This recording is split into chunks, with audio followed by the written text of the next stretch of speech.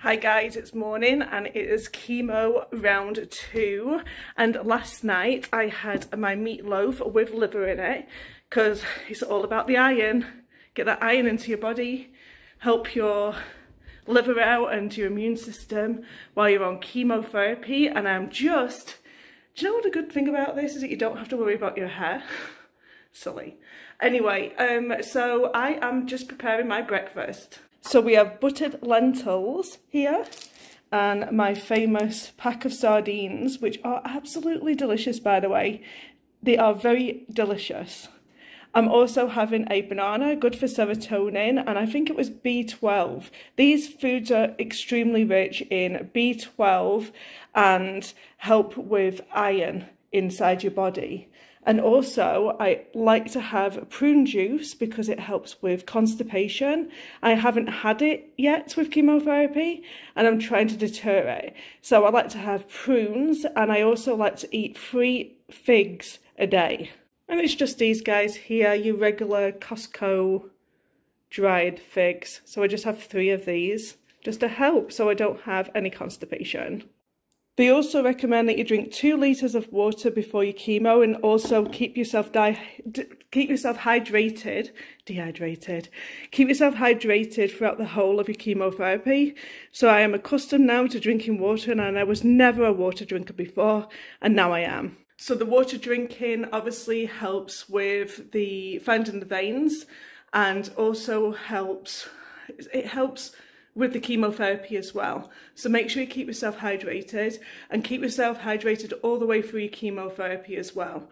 I'm hoping to prevent any of them mouth sores that you can get while on chemotherapy, so I am constantly drinking water. Raisin bran is another good one because it has all of these vitamins in it. And theramine is very good to look out for, and look how much theramine is in this raisin bran. So I'm going to run an experiment and see if eating like this one day before my chemotherapy actually helps me out. Last night I had the meatloaf with liver. Tonight I'm going to have the meatloaf with liver. Last night I had it with mashed potatoes and veggies, and tonight I'll probably have it with lentils and veggies. And these are all the medications that I actually have to have before my chemotherapy. So there's this one here, and then this one over here. Oh, and this one here. So I have to double check that I'm taking all the right ones. This one here is for whenever I feel nausea, so I can have this when necessary. Then I have to write the times down of when I actually have them, so when the chemotherapy nurse, the oncologist or whatever they're called, gives me my medication, she'll ask me about whether I've taken these, because these are what actually helps me to stop getting sick. And if I don't take these, then they actually will not give me my chemotherapy, and I'll have to actually wait in the waiting room until I've had my medication, and then they'll give it to me. Another thing that I do before my chemotherapy is I'm a bit of a neat freak when it comes to my house, and I like it to be organised a certain way.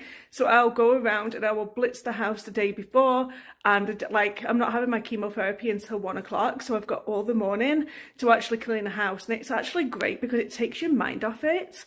So I go around and I blitz the house and get it up to the standards that I want it. So the next 4 days I'm not freaking out over like ironing and stuff like that, and cat litter trays and stuff. So it's all done ahead of time. Oh, and just to clarify, when I say cat litter trays, I mean actually physically clean them out. I don't mean just like I only ever emptied them out once to the start of chemo. Not correct. I mean physically clean all the cat litters out. Take all the litter out, clean the trays, and then put all the cat litter back in it.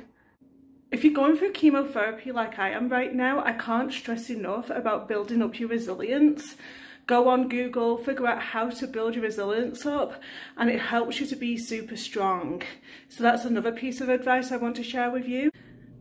At the end of the day, my husband has to go out and work, and my friends all have other friends, and they all have families, and they all have their own lives. So honestly, you have to help yourself and heal yourself.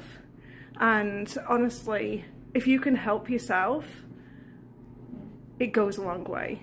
And unfortunately, you're going through this, nobody else is, so you really have to work out how to be strong and resilient.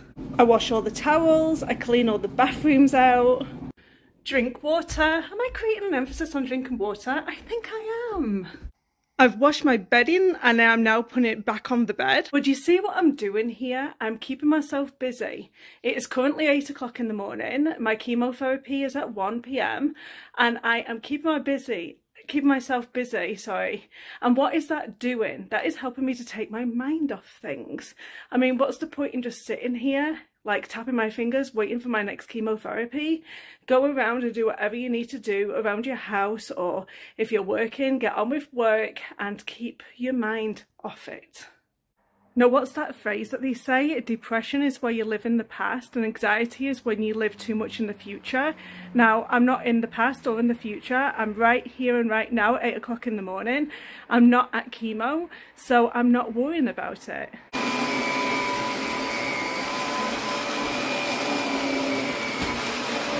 This is today's number 2 chemotherapy outfit. I like to rock it when I go chemotherapy. I like to dress up. It makes me feel better and it makes me look good.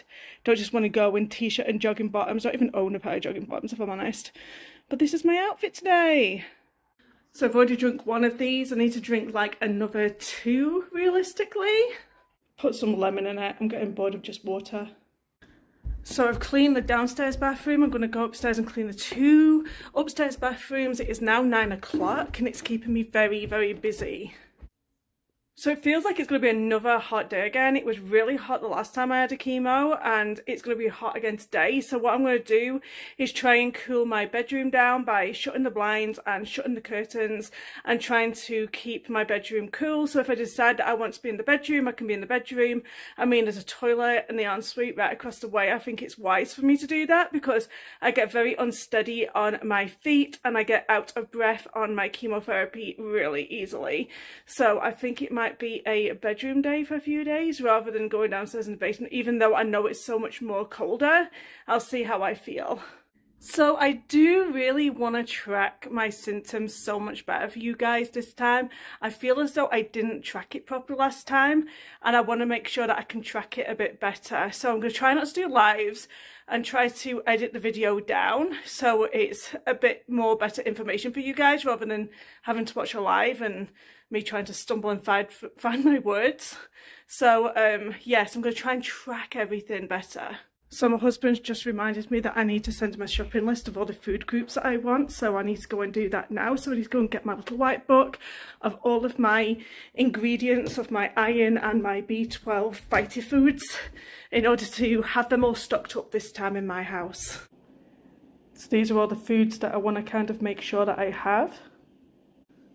And these here. This is now water number 3. So it's 9:30, I'm going to jump in the shower because I need to wash my towels now. And I'm going to get my makeup on and probably put my outfit on for today. Oh, and the nurse also recommended that I started wiping my head with a damp flannel and help some of them loose hairs fall out of my head because sometimes they get a little bit itchy. So I'm going to do that and see if any more comes out. And yes, it is. Look, you can see it's all over my flannel, so it's definitely all coming out now. So I think a lot more came out, and I'm so sick of this hair situation, like, dragging me down. I don't know what is up with me. I feel as though, like what? So what? Like, I've got my health at the end of the day. Like, why am I so bothered about this stupid hair? Makes me angry. Makes me feel superficial. Stop it. Okay, so I put my moisturiser on my face first, and then I apply a bronzer on my cheeks and my chin and my nose and my forehead. So I don't actually put foundation on, I just put bronzer on. So this is my face before.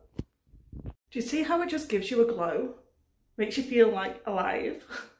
I put the eyeshadow on, and don't stop there. Go ahead and put eyeliner on and mascara. It makes a huge difference. There you go. You see the difference? So much better. Now the piece de resistance is my bright red lipstick. I really like this brand. I've loved it for many years, and this one dries matte so you don't have lipstick all over your teeth. So that is my face all done.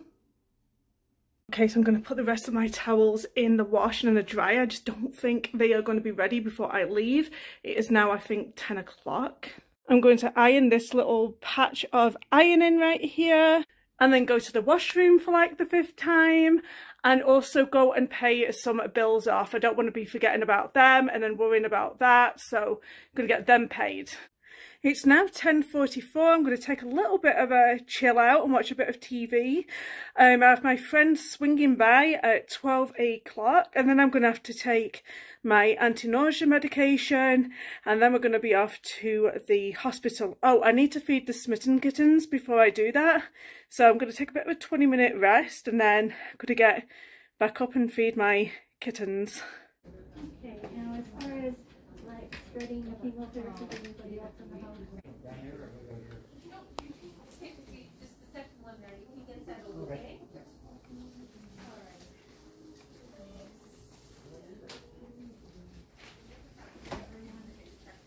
This is what the urine looks like right after chemotherapy, so it's bright red.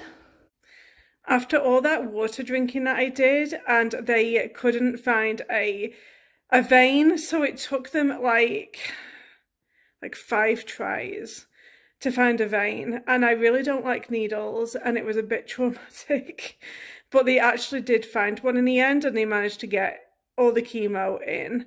But yeah, it was a bit upsetting, and they're also recommending that I should probably try and go for a port. So if anybody out there has a port for chemotherapy, could you leave it in the comments down below and let me know like how traumatic that is to have it inserted into you? That would be great. So I had my chemo, and I finished my chemo at like 3:30 I think it was, so I can go and have my immunity booster at about 4 o'clock tomorrow. And then I'm going to document how I'm feeling. How I'm feeling right now is just that I don't know, I'm just so frustrated about the fact that they couldn't find a vein. And then any time that they were trying to put the needle in me, it would just like, it wouldn't go in. And they were saying basically that over time, sometimes your veins thicken with chemotherapy. So that's obviously a little bit of a worry.